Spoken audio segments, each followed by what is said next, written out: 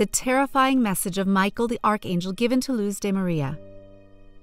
A terrifying message is revealed, conveyed by a celestial being that has kept watch over humanity from the beginning of time, in a world beset by uncertainty and disorder.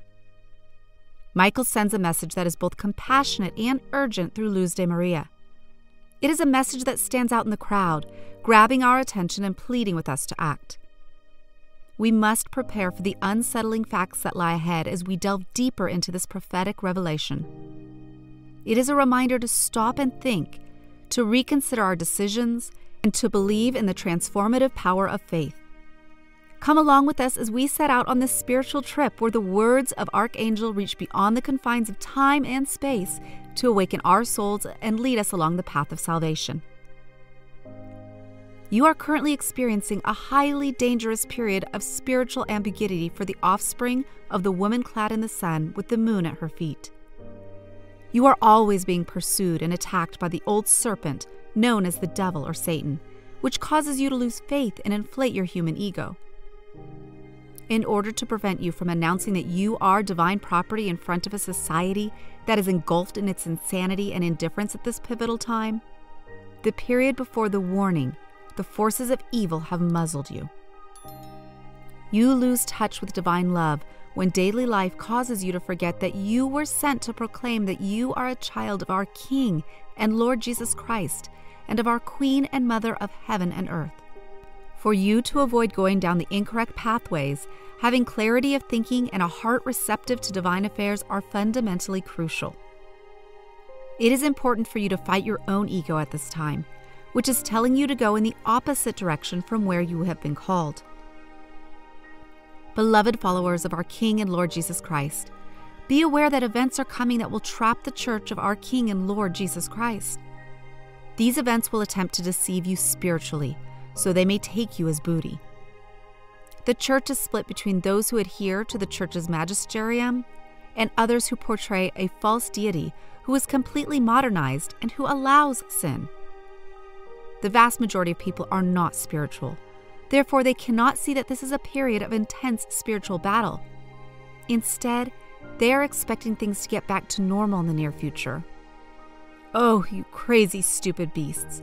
You cannot resume your previous way of life because the events have taken place and are affecting everyone. The need is urgent, since diseases are spreading throughout society and getting worse. You are in the muck, and the only people who will get out of the muck are those who are aware that they belong to God and are His. Your devotion to God is continually being put to the test as each day presents its unique challenges. You never know when it will be your last day. Death is continuously hovering over life as viruses multiply and get more aggressive. Don't hold grudges. Be forgiving. Don't be distressed, and don't give up on hope. Be transformed, altered, converted, unique, and loved. The architects of such enormous evil take pleasure in the global population decline, since it serves to terrify people into accepting the beast's mark. You must pray immediately for one another and for all people. You were delivered from sin by our King and Lord Jesus Christ, but you still have to work for eternal life. The economy will collapse, and in the face of famine, the craziness will rule the planet. Please get ready. Do not be afraid. The people of God are empowered by divine love. I bless you and defend you in conflict. Those who follow our Lord and King Jesus Christ, human beings, as the filial souls of this most holy mother, should have this loving surrender, this unwavering yes to the Father's will. They should shine like her, like the rays of the sun, radiating light towards their brothers and sisters, eradicating the darkness that is advancing upon humanity as evil approaches, anticipating the appearance of the Antichrist. But when that time comes, you'll witness strife in all facets of human existence, a struggle that, despite what most skeptics would tell you, is primarily spiritual. Consider your brothers and sisters' humanity when faced with those who are torturing them. Do not disregard your neighbor's suffering. The mystical body of our King and Lord Jesus Christ is being torn apart by the power that evil has granted to some of the powerful who have long since yielded to its evil tentacles. This betrayal of some weak members of the mystical body results in new lone martyrs, but they are not abandoned by Christ, the head of the mystical body. God's children, I'm calling you to take a look within. You must have a fraternal relationship. You must not only respect one another's differences, but also exhibit humility in order to continuously forgive one another. If a creature has humility, they will be able to realize their weaknesses via intense inner labor and overcome them by asking for divine assistance. Pray, partake of the Eucharistic meal, and enter humbly into what fraternity ought to be for you. Children of God, you are the marching column, the column that never stops and instead fortifies itself to keep moving forward without wavering. The people of our Queen and Mother should not be afraid of what has been revealed or the unfolding of the prophecies. Rather, they should be afraid of offending the Most Holy Trinity, disobeying God's law, rivalries, and offending their brothers and sisters. Awake, don't go to sleep. As people become less charitable to their neighbors, and as evil progresses, there are more crimes committed. Awaken from the stupor you are experiencing.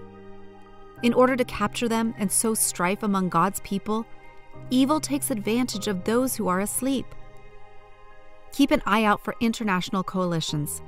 This is a warning for humanity. Beloved children of our King and Lord Jesus Christ, do not wait until heaven reveals to you specifics of what it permits you to know, so that you may be ready, as humanity may descend into anarchy before the fulfillment of the prophecies arrives. The pace of what has been announced is indicated through signs and signals. Be ready, convert, and be vigilant. You are God's children, and my legions guard you. Do not give up. You should prepare for the winter by gathering, just like the ants do. Increase your trust, and my legions will supply for you by divine order if you don't have enough for storage. Sacred hearts, people, do not be afraid and hold fast to your faith. My legions will guard you. Please accept my blessings.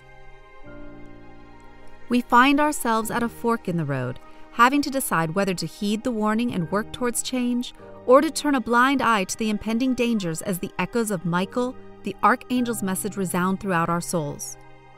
May this heavenly insight be a spark that sparks a global movement towards compassion, justice, and spiritual enlightenment, a catalyst for awakening. We would like to hear your views on this message in the comments section. Also, like and subscribe to the video to see similar content like this. Thanks for watching.